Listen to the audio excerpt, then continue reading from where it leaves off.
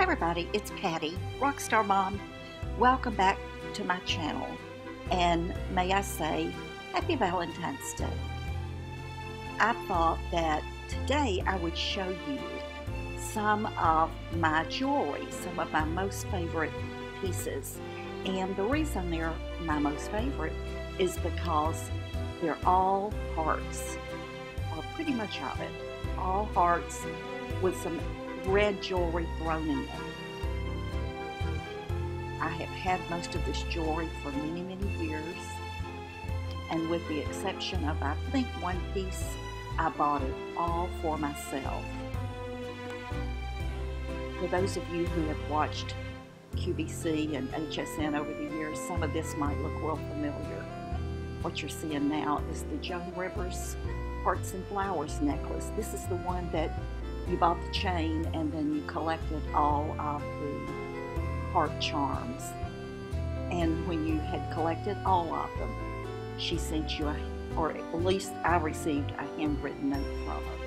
And I still have that. My little love bracelet there.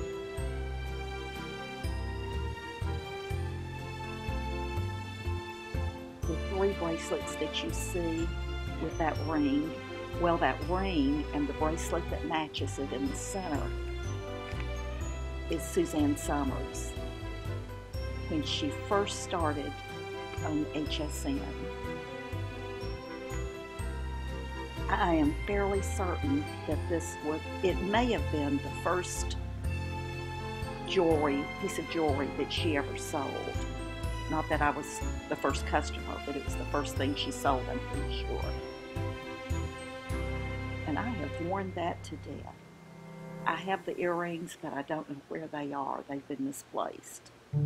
But as Suzanne says, those are big old honkers. And then that's her red trilliant. And the one on the other side is just a ruby and gold bracelet that I bought for myself. And there's the necklace that matches it.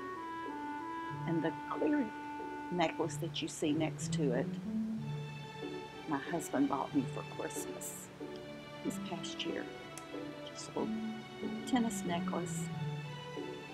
One of these floral hearts that you see is Kirk's Folly.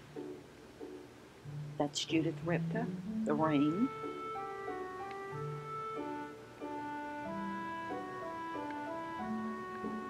That necklace is also Kirk's Folly, and it's a charm necklace that just has a lot of hearts of it.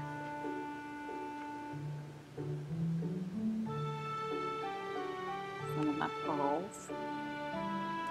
The little teapot, I just purchased that for myself a couple of weeks ago. I ordered it off of Amazon. It has the little pink rosebud on the top and a pink handle. It's very small and dainty. You can see I've made myself some hot tea. I'll put the link to that in the box below, in the description box. It's very inexpensive. I think it was under $15. So for the most part, this is my heart jewelry, and as I said, all but one piece I purchased for myself on those years when I was single. And by the way, some of my best Valentine's days were when I was alone.